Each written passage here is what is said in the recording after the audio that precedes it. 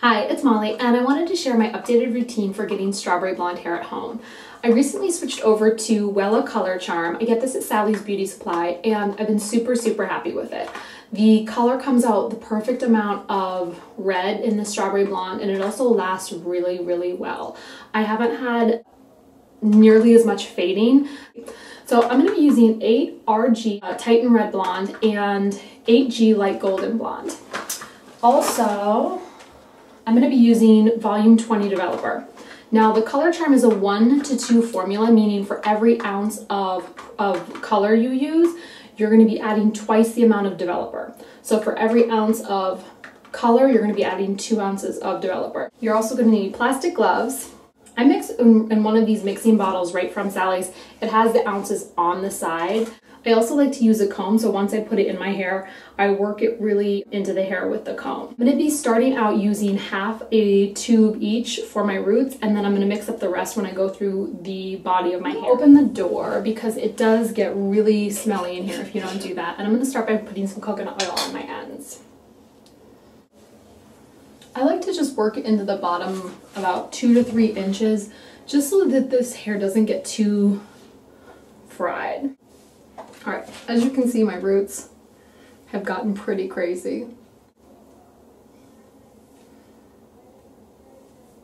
I think I'm at this point 90% gray. I'm going to open up my dye. What I like about the color charm is you can see here it has the numbers right on the side. You can see right here on the side it says 1 ounce. I'm going to add an ounce of the 8G Golden Blonde. And I'm going to add 4 ounces of developer. It sort of looks like a candy corn that you'd eat at Halloween, right? Shake this up really carefully. I'm going to start with the roots right on top of my head. And I'm going to go around the outside of my face.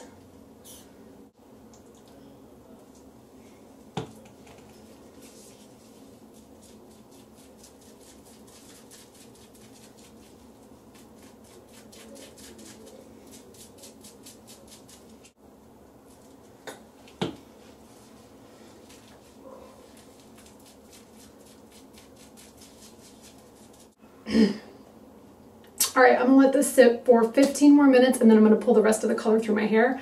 I'm going to go get some fresh air. I'll see you guys in a little bit. It's been 15 minutes, so I'm going to mix up the rest of the color really fast and run it through my ends for the last 10 minutes.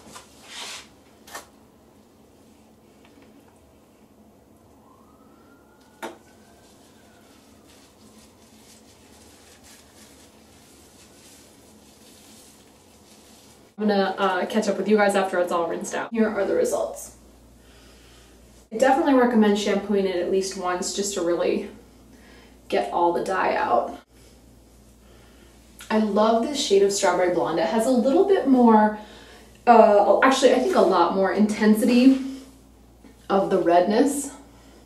You could definitely just put in less of the Titian Red Blonde. So put in maybe a full tube of the light golden blonde and half a tube or 3/4 of a tube of the Titian Red Blonde, and that would give you a little bit more of a blonde result than a strawberry blonde. I might try that one next just to see, but I do love how red this comes out.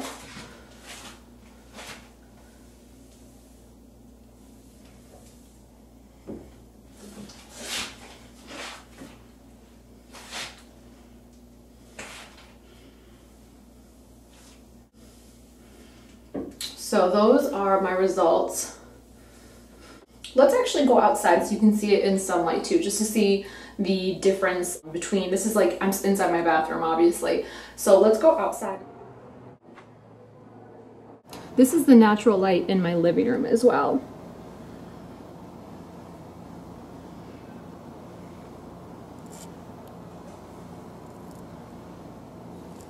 This is my hair about a week after coloring.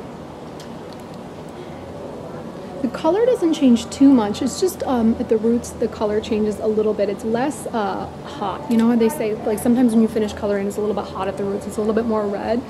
So as you can see, it really does blend nicely with the rest of your hair. Thank you so much for watching, and I hope that this video helps. If you are wanting to go strawberry blonde at home, these are all my results. And you can check out my blog too. I have a ton of info on every red shade I've ever tried coloring my hair at home. So check out the blog, www.girlgetglamorous.com, and I'll see you in the next video. Thanks.